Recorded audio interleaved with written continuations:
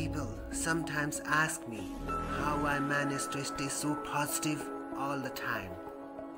Here's the answer: I don't. Life is full of ups and downs and personal challenges for all of us, no matter what anyone says.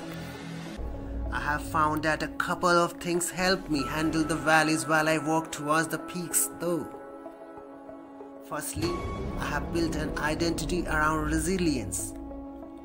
There have been many times that I have had back up against the wall and not known how I was going to overcome a challenge. Then, at the very last minute, there is always a solution, connection, or decision that makes everything okay. This has happened enough times that even when it seems like this will be the time I miss the mark, I trust in myself to make it work. This can only be achieved by overcoming challenges rather than avoiding them. Secondly, I focus on what really matters. I wouldn't say that I'm empathetic, but I save myself mountains of anxiety by letting go of things that I know will eventually be okay. There are plenty of things in life to stress about, but the stuff that we cannot change isn't on the list. Thirdly, I simply refuse to quit.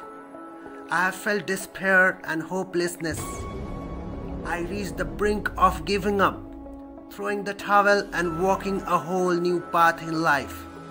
But then I remember what I have worked for and who I have worked to become.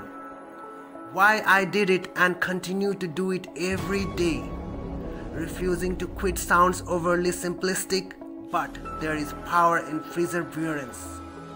When we decide to either find a way or make one, eventually the path gets clear for us. Even if we have carved it out of a mountainside ourselves.